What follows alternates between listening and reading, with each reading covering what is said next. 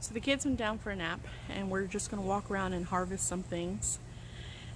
So far we've gotten some red noodle beans. Whew, tell you what, this Texas heat is no joke.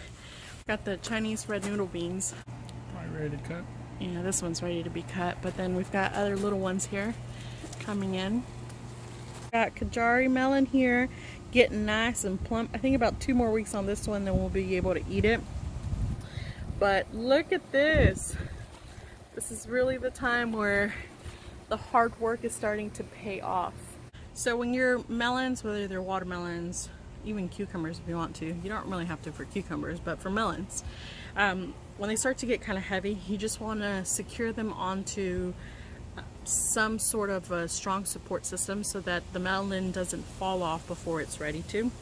Or if it is ready, it falls into that little support system so that it doesn't land on the ground and then you miss it and critters get to it. So what I like to do, and really it can be any type of fabric that is just stretchy, I use pantyhose, and I will just come in and I'll just cut just right across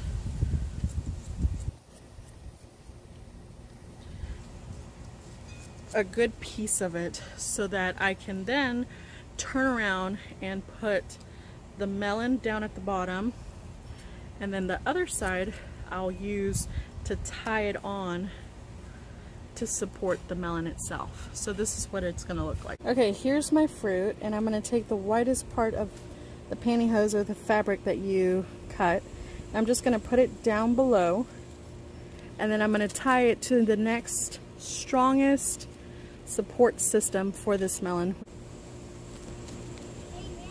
And I'm just going to do a quick little knot, again not wanting to choke out any of the branches or the leaves surrounding it, but just offer it some support here to the melon itself.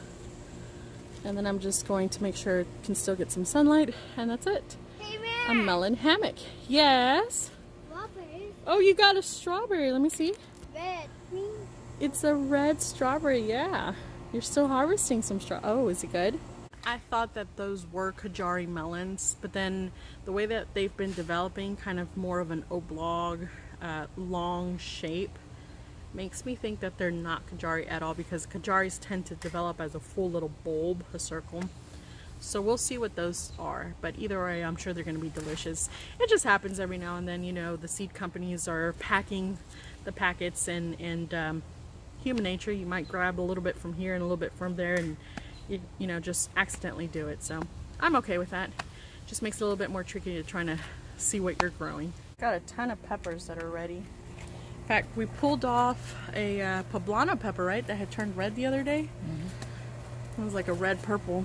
But here's some of the mammoth jalapenos. I think I'll make some jalapeno poppers this week. But let me talk to you guys about milk jugs, vinegar jars, anything like that. Plastic, of course. You can go online to Amazon and order more bigger size containers that you can take your seeds once they've gotten to a certain point and transplant them into. Or you could use this following trick. Before you do this, you're going to want to make sure that the plastic container that you're going to use is a safe container. If you look at the bottom of any plastic container, it'll tell you the number followed by some letters. If you Google this, it'll tell you if this type of plastic is safe to use. Then what you're going to do is you're just going to puncture a hole into it, and then you're going to take scissors and you're just going to cut. You're going to cut around until you can get a nice square that you can use, like this right here. And what I'm going to do is I'll drill holes down at the bottom so that water can get out and drain.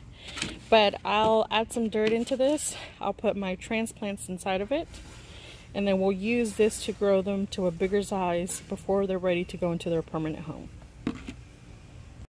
We're going around and we're harvesting the okra, and my partner in crime over here, he told me that we missed one. So there's a big difference from this one to this one. Once they get too big though, they're really not good because the okra gets fibrous. I could eat the okra just like this. Alright guys, we're gonna go ahead and sign off because it's getting too hot out here. You wanna say bye to everyone? No, bye. We're gonna go inside to cool off, but we'll see you. next time here at Texas Size Gardening. Thanks for joining us. Have a great day.